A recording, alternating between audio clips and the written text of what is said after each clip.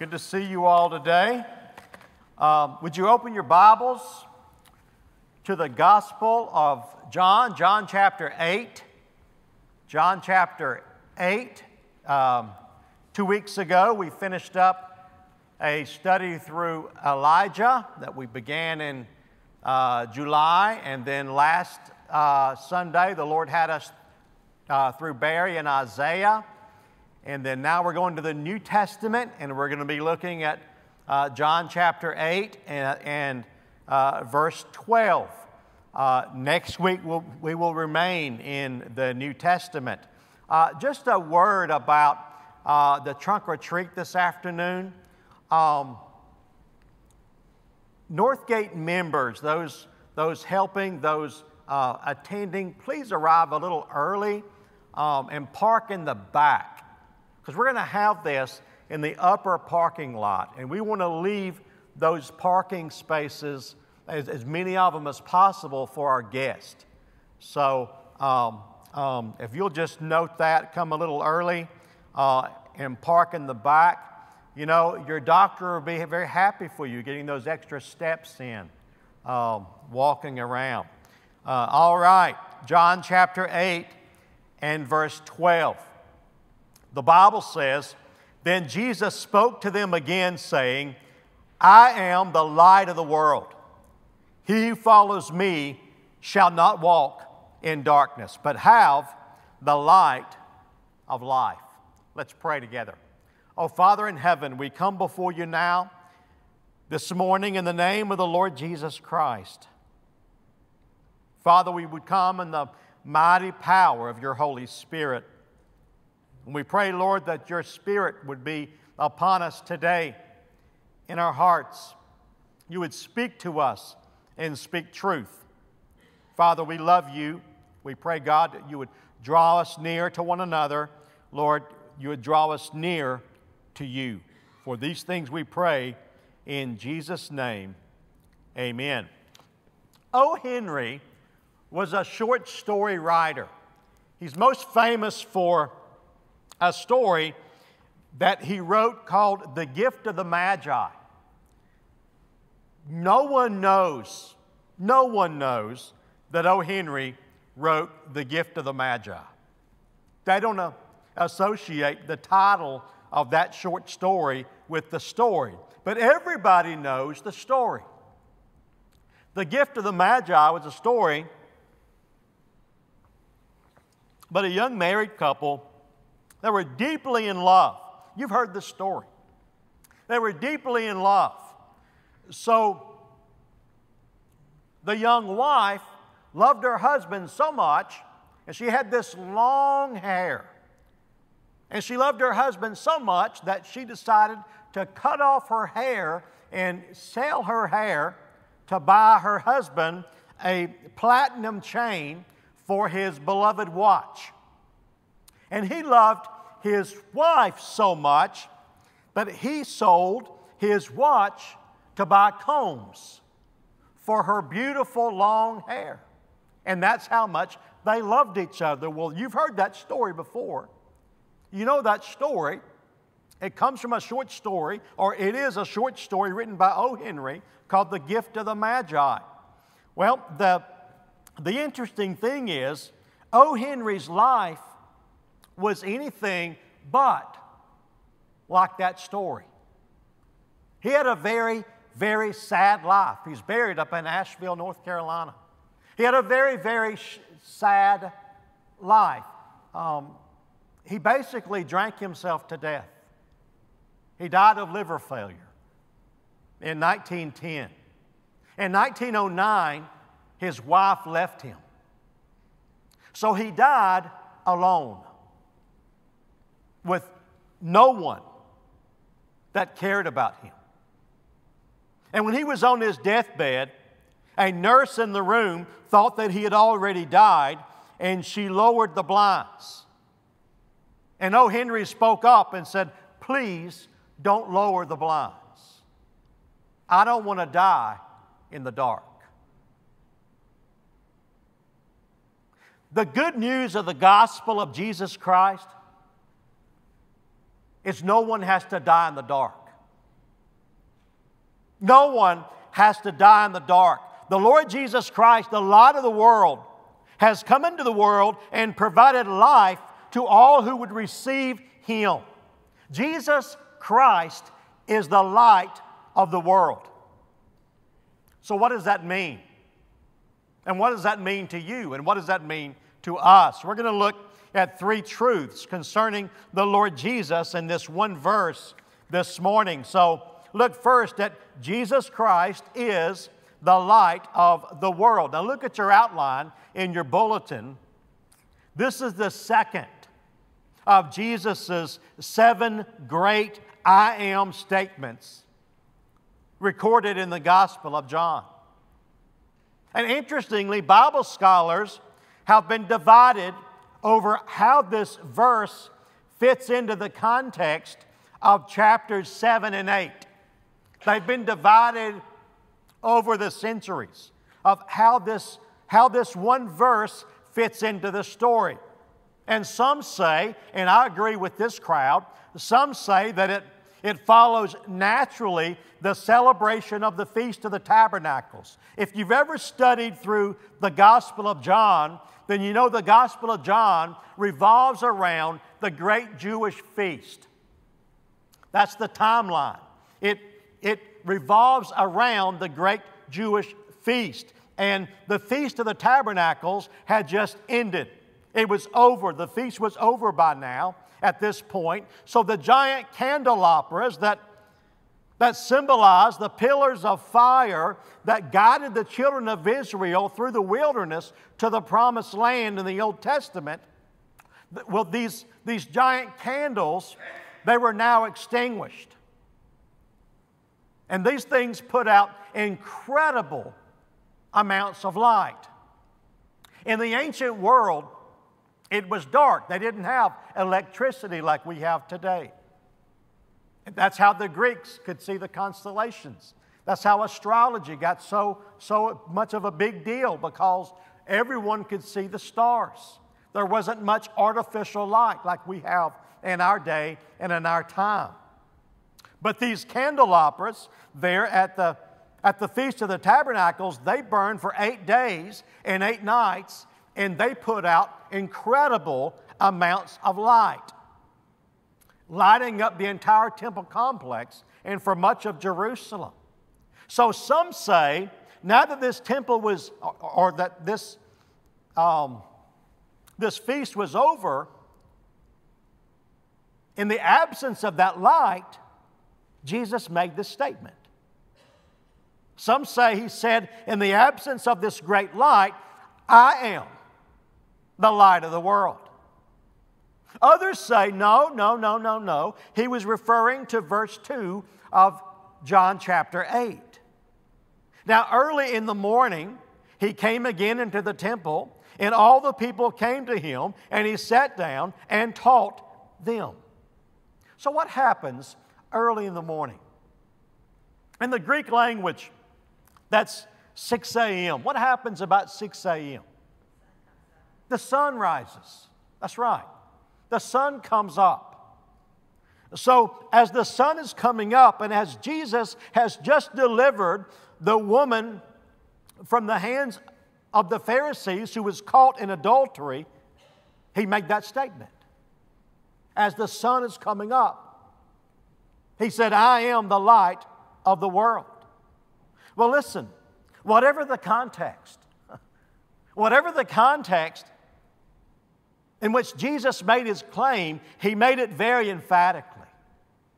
He said, I am the light of the world. And there's much more in the Greek, of course, than there is in the English.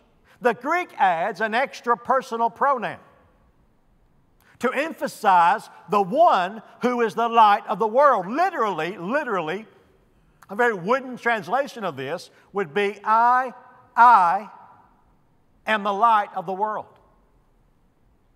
In the English, we wouldn't say it that way. We would say, I myself am the light of the world. But the point is, there's an emphasis on the person who is the light of the world. Jesus Christ is that person. He is the light of the world, and there is no light apart from Him.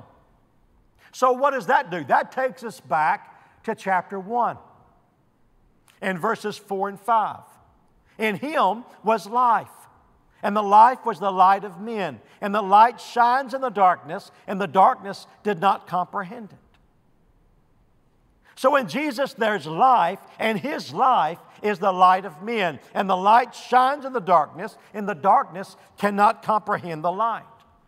You see, darkness doesn't stand a chance against light. Darkness loses that contest every single time. Light destroys darkness. You go into a dark room and you flip the light switch and you see what happens to the darkness.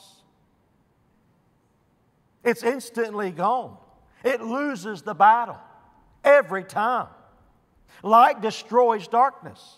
We have so much light around us in our day and time in 2021, but it seems really, really dark when the power goes off. I mean, it seems really dark. And then what do? We forget where we put the matches and the candles, and we fumble around in the house and we find the matches. And we light a match, and then we're just always amazed at just how much light that one little match can put out. And then it burns our finger, and we have to go find another match, and we strike another match, and then we light the candle, and we just stand there. Kids will stand around looking at the candle. Wow, look how much light that one little candle puts out. Well, Jesus Christ is the light. Revelation 21 and 23, the Bible says the city, that is New Jerusalem. We're talking heaven. The city had no need of the sun or the moon to shine in it, for the glory of God illuminated it. The Lamb is its light. That city, the city of God, heaven, doesn't need the sun or a moon because God Himself illuminates it. Because He is light, and in Him there is no darkness. And His light shines in the lives of people who make the decision to follow Him. So look, secondly, that followers of Jesus walk in the light, not in the darkness. Look at your outline. Look in your bulletin. We react to light. Or we could say, we respond to light. When we've been in the darkness and the light shines in, we respond to it. And we see many manifestations of this truth in life. We see it in our eyeballs. We see it in our eyes. What happens when we go into a dark place? Our eyes dilate. Our eyes dilate. What does that mean? What does that mean? It means the pupil opens to its widest capacity. Why? To allow as much light as possible into the eyeball so that we can see in the dark. In effect, our eyes are starving for light when we're in the darkness. So they adjust themselves. God made us that way. God is an incredible creator. And He made us that way so that automatically our pupils adjust to the lack of light to let in as much light as they possibly can. You can attest for that if you've ever tried to make your way across a dark room. In a strange room, you'll get some bruises on your shins that way because you bump into furniture. Well, you know what? Just as our eyes starve for light in times of darkness, friends, our souls starve for the light of the Lord Jesus Christ. There are so many people around us that are unfulfilled and looking for fulfillment in so many places, and they're so empty. And just as there's no better light for the eyes to see than the sunlight. That's the best light. The only light that can satisfy our soul is the sun's light, the light of the Son of God. And we respond to that light when it comes into our lives. And then when we find it, we follow it. Did you know that that nearly every living thing follows the light? When we lived in North Alabama, when I was pastor there in North Alabama, I went to Birmingham to go to the hospital. When someone had to have major surgery, they had it in Birmingham. And I would have never thought it, but in North Alabama, they grow lots of sunflowers. You ever seen a sunflower seed, a sunflower field as far as you can see? Sunflowers? Well, you drive past, you're on Alabama Highway 75, and you're going south towards Birmingham, and you drive through these sunflower fields as far as you can see. And in the mornings, they're all faced which direction? East. And then you come back in the afternoon, and they're all facing west. Because those sunflowers follow the sun across the sky. They react. Almost every living thing react to the light. When our kids were little, we came home from church one night, and there was a bird in the house. Now, you guys know me by now, and you know that I hate birds. And I know, listen, hate is a very strong word, but hate fits right there. Because I hate them. And listen, the only birds I like are grilled and fried. I don't ever want a bird as a pet. I do not like birds. So this bird was in the house. And somehow we had to get him out. And I was back in the bedroom with the door closed because I wanted nothing to do with this bird. That was Tina's problem and the children's problem. And so they were trying to get the bird out of the house, and he was just flying around. He was just making a commotion. I could hear it. And then Emily, our youngest daughter, our middle child, just hollered out, "Turn off the lights. Go open the door to the garage, open the garage door, and turn on the garage lights." And they did, and guess what happened?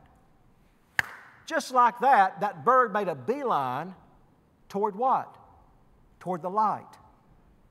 And went right out of the house. And then I came out of the bedroom.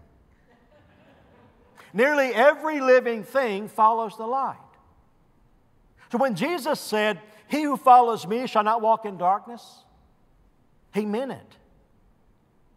And we need to be careful to note what Jesus was saying here. In the first century, the Jewish people were very inward looking. They were very happy that they were the chosen people of God. But they saw that much more as a privilege than a responsibility. Listen, the privilege of being a Christian can't be separated from the responsibility of being a Christian. This word "follows" is a present participle in the Greek. It means that the gist of what Jesus was saying here was that he who is committed to continually follow me shall not walk in darkness. So what he's talking about here is wholehearted discipleship. A wholehearted commitment, not some casual adherence. He's talking about taking up your cross and following Him. Luke 14:27, these are red letters. Jesus says, "And whoever does not bear his cross and come after me cannot be my disciple." That's pretty clear. And the second half of this phrase is just as powerful as the first part. When Jesus said, "shall not walk in darkness," He meant it. And that little phrase contains what we call an emphatic double negative in the Greek. That means it is impossible in no way for anyone who walks in the light to find himself walking in the dark. You can't be in the light and in the dark at the same time. You ever tried that? You can't. That's impossible. You can't be in the light and in the dark at the same time. Oh, we'll pass through a shadow. We all pass through shadows in our lives. Shadows sometimes become seasons.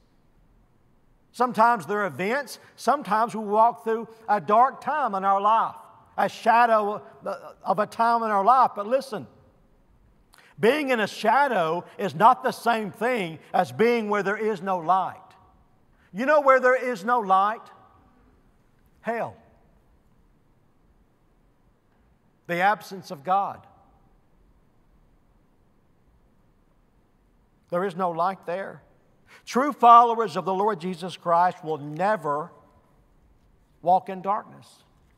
Well, thirdly and finally, Christians have the light of life. Now, having the light is not to have the light to shine upon us. It's to have the light to shine in us and through us. Your outline says the light that Jesus was speaking of here is more than just external illumination. It's life. When we make a decision to give our lives to Jesus and to trust Him as Savior and Lord of our lives, to receive Him into our lives, the light of the Lord Jesus Christ illuminates every aspect of who we are. When we get saved, it isn't just some part of us that gets saved. It's all of us. I think it's beautifully illustrated in the Baptist church. We believe in baptism by immersion. We believe in dipping all of us from our toes to the top of our head, immersing that in the water. To be saved is to be immersed, all of us, every part of our being, to be immersed in the light of Christ. That's who we are. That's our identity in Jesus Christ. And when we receive Him as Savior, we receive His light in our lives. In fact, His light becomes our life. So we're not talking about turning over a new leaf here. We're not talking about a change in lifestyle. We're talking about a brand new life. So when Jesus Christ comes into our heart and into our lives, He doesn't just patch us up. He doesn't just fix up the broken pieces. He gives us a brand new life. Jesus used the term born-again Christian. Born again. You know what? It's kind of funny. We hear from the world. The world likes to talk about us as, well, he is a born-again Christian. What other kind of Christians are there?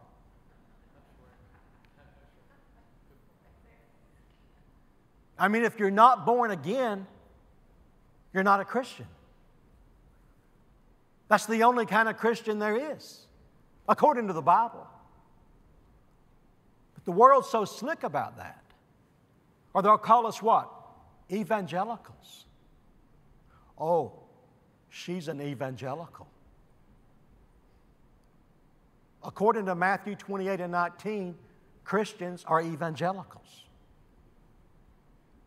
And we're born again. And we don't get patched up when we get saved. We get made new. The Bible says we're a new creation in Christ. 2 Corinthians 5:17, behold, the old things have passed away. All things are made new. All things about us, everything about us is made new when we get saved. If we get saved. And the world likes to cast doubt on the conversion experience of a Christian. They like to call it a religious experience. You ever wondered why? You ever wondered why? Because if they can get us believing that we had a religious experience, guess what? Muslims have religious experiences. Hindus have religious experiences. Every world religion has an experience. So they just lump us all together. We're religious. Jewish people have religious experiences. I hear it all the time. Do you hear that? Do you hear that in your life? I hear it all the time. My family, not my immediate family, my extended family. You know, I've been in a room before and I've heard this, you know, Barry, he's a very religious man. I'm like, no, I'm not. I'm saved. I'm born again. Please don't call me religious. Call me whatever you want. Just don't call me religious. Call me saved. Call me born again, because that's who I am. But the world likes to tell us that we've had a religious experience. And then they condition us to be skeptical regarding the claims of the Bible, so that they would have us to reject God and everything about God. And sometimes it's so subtle. Listen, if you go to the university, if your children or your grandchildren go to the state university, they're going to hear this. They're going to hear this. They're only going to hear the truth in a Bible-believing, gospel-preaching church or Bible-believing, gospel-preaching family. When they go to the university, they're going to hear anti-Christ things. It's like the scientists, these Russian scientists. They decided to develop this fish that could survive outside of water, that could live outside of water. So they picked this fish and they bred it and they crossbred it and they hormoned it and they chromosomed it until they finally came up with a fish that could live outside of water. But they still weren't satisfied. They figured that even though they had developed this fish that could survive on land outside of water, it must have, deep down inside of its DNA, this desire to be in water, so they kept working. Finally, they came up with a fish that hated water. They came up with a fish that would rather die than get wet. So the leader of these Russian scientists decided to take this fish on a tour. They were so proud. They had developed a fish that not only could survive outside of water, but hated water. Hated the thought of getting wet. And then it happened. They're on this tour.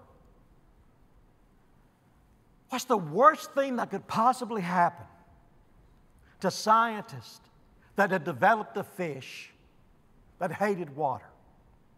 They're on this tour showing off their fish. They're so proud. And then one day it happened. The fish accidentally fell into a lake. And it fell to the bottom. And its eyes were clamped shut. And its gills were clamped shut. It dare not move. Was afraid if it moved it might get wetter. It dared not breathe. Every instinct about that fish said, don't breathe, don't move. But then after a little while it had to. So it drew in a big gill full of water and its eyes bulged and it began to wiggle all over. It couldn't believe it was still alive. It breathed again and it shuddered again, and then it took in a third deep breath, and then it leapt up, flipped up off the bottom of the lake and darted away, and there went their fish. It had discovered the joy of water. Listen, that's what happens when men, women, boys, and girls who've been conditioned by the world to reject Jesus and everything and anything biblical. That's what happens when men, women, boys, and girls find Jesus, come to know Jesus Christ as Savior and Lord. They find the joy they've been looking for their entire lives. We live around people who've been conditioned by the world. Just pay attention. You'll see it. It's all around us. We're conditioned by the world to reject Christ. Be skeptical of the claims of the Bible. But just as fish were created to live in water, we were created to live in harmony with God. And we'll never know that joy until we trust Jesus. We won't have life until we give our life to the Lord Jesus. Jesus Christ is the light of the world. And He's our only hope. And those who've committed to follow the Lord Jesus will never walk in darkness. Those who've given their lives to the Lord Jesus Christ have the light of life, and their lives will never, ever be the same. If you're saved, you're not religious. You haven't had a religious experience. If you're saved, you've had a true encounter with the living God through His Son, Jesus Christ. And He is the light of the world. Let's pray together. Father, thank You for loving us so much that You would give to us Your Son to be our Savior. That in Him we might have light, and in that light, life. Not only abundant life here and now, but eternal, everlasting life. Forever.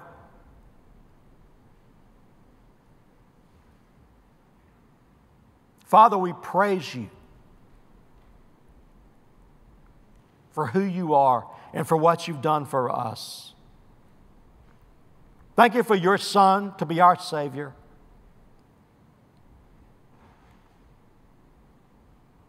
Thank You for truth we find in Your Word. And Father, may we as Christians encourage one another to walk in light and not in darkness. Father, we love You. And we pray now in the name of Jesus, You would draw us near to You. That You would speak to us right now as You already have. And Father, that we would respond. Every living thing responds to the light. In Jesus Christ, You are the light of the world. We pray in Your name. Amen. You're here today. You've never truly given your life to the Lord Jesus. Maybe you've had a religious experience. You know how you do that? You join a church.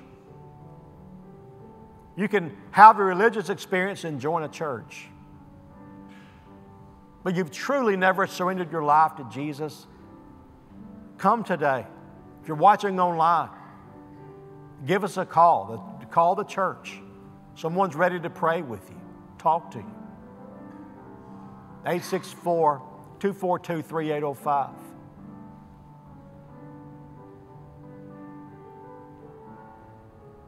If you've never surrendered your life to the Lordship of Jesus Christ, do that today. Find real life, real purpose, real meaning for your life. Or maybe you are a Christian, and maybe you're backslidden. Maybe you've allowed the lures of the world. Maybe you've bought in to some of this philosophy that the world teaches. Repent of that. Repent of that. And turn to the Lord. He's waiting. He's waiting. However the Lord is speaking, we need to respond. So Dennis, you come. Would you stand? Just respond.